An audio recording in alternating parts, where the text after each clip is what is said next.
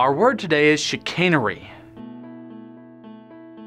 Chicanery, meaning a trick, a fraud, lying to people to get them to do what you want them to, usually for some kind of personal gain.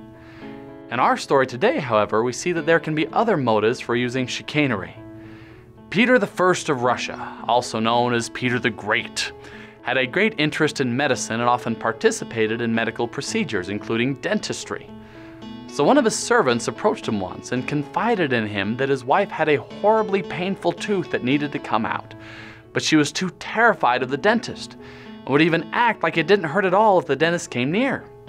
So the Tsar gathered his dentist tools and marched down to the woman's quarters like a soldier marching to war.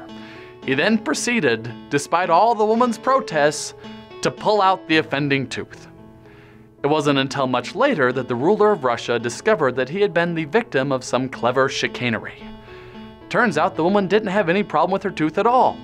She and her husband had been fighting, and to get revenge, her husband had used chicanery to get the Tsar to essentially attack the poor woman and pull a tooth out. Hope you enjoyed this word of the day. Remember to like, comment, and subscribe.